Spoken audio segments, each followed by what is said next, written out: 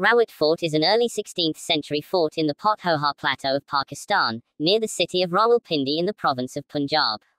The fort was built to defend the Pothohar Plateau from the forces of the Pashtun king Sher Shah Suri. Location: it is 17 kilometers east of Rawalpindi on Grand Trunk Road. The 2nd century Mankiala stupa can be seen from the roof of the fort's mosque. The fort is located approximately 50 miles from the vast Rohtas Fort, which had been built by Sher Shah Suri to establish control of the Gakhar region. Etymology: Rawat Fort derives its name from the Arabic word Rabat meaning caravanserai, an inn for caravans.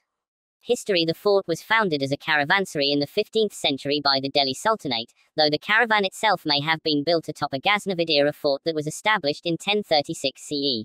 The caravanserai was then later fortified in the 16th century by the local Gakhar, warrior clan loyal to the Mughal Emperor Humayun in order to defend the Pothohar Plateau from Sher Shah Suri's forces.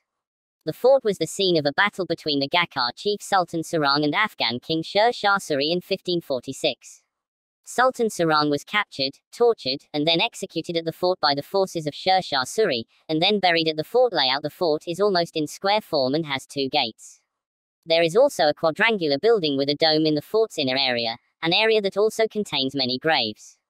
Along the perimeter are several small cells, which may have originally been small rooms rented out to itinerant merchants.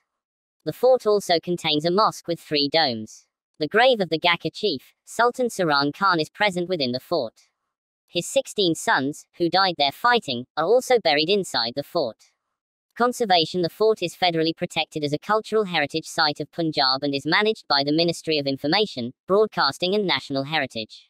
In November 2016, a conservation plan was commissioned for the preservation of the fort. 50 million rupees were allocated in March 2017 towards the first of 2 phases of conservation of the Rawat Fort.